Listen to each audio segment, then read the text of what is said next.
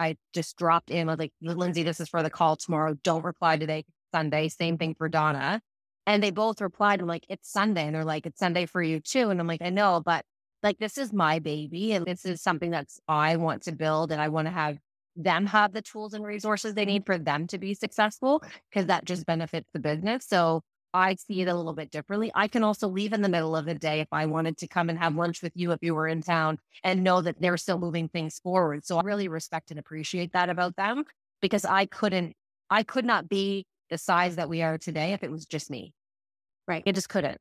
And I need to have team members that I can trust and that they can trust me. And again, like it was never an option that we would go rent office space. I could go get office space, but that is also probably over the course of a year enough for a salary for another person. So why wouldn't I do that? Yeah, it makes right. sense. Yeah. And where we worked before, the building in Halifax is very large and very empty. Right.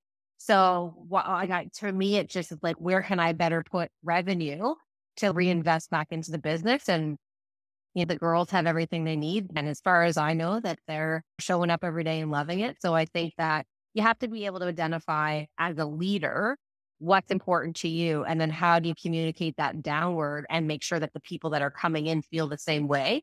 And like I said, if anything changed, we'd shift that. But I don't know. The world is set up for this. The world was set up for this before COVID. We just didn't maximize it.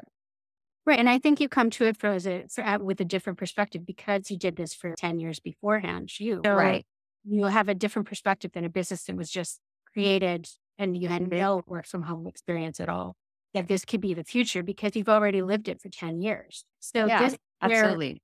you have a strategic advantage when you're actually doing your future focused planning. Yeah.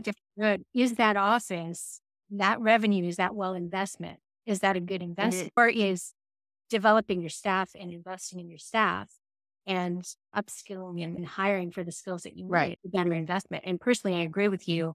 That's the better investment rather than an Yeah. office. For me, it's always going to be my people. And I don't say that from an ownership perspective. I just mean like my team is, again, how I, I'm at a point now where I have a business coach and he has been like, you have to look at some of the tasks that you don't need to be done by you. Like you have to look at what are your $20 tasks and your $50 tasks and your whatever. And we've gone through that some of it as an audit. And if you're better out doing X, Y, and Z, then you need to be doing that and leaving it with your team. And so for me, that was a very hard shift for me because I didn't have a team before. Like I didn't go, okay, you go check references, you go do this. So that I felt guilty for a very long time. I should be doing this because it's my business and it's those. But as it's come to evolve and I've worked through those challenges with myself of what am I afraid of? And it was not giving up control. In fact, it was more of, I feel bad because it's work that I can do and I know how to do.